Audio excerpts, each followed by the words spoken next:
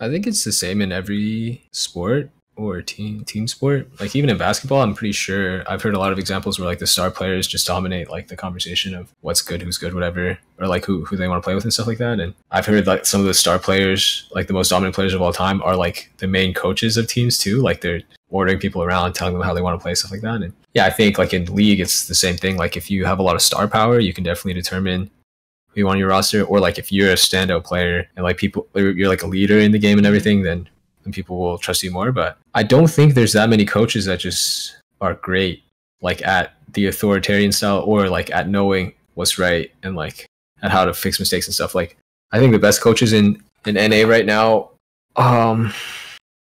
were or like my opinion of the top coaches in era, they're all the Korean coaches pretty much. Like I think Reaper's probably top there, and Kane, can't name them all because I don't really think about coaches that much. But you know, like I think you have to be able to correct mistakes. Like you have to have some authority and be able to play the game at a high level, at least a little bit. So like the players trust that you're not like full of shit, unless you take a different approach. Like personally, I like being coached by ex-pro players just because they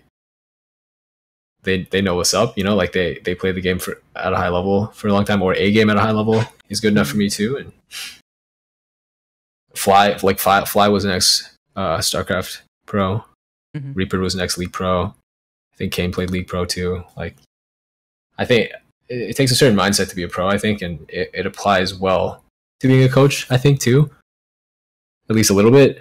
But like if you're a faker, I don't think you'd be a good coach, if that makes sense. Like maybe that's a little paradoxical in nature, but like if you're just like insanely talented at the game and you don't know why you're that good, or you're not like good at breaking it down to other people, then you probably would be a good coach.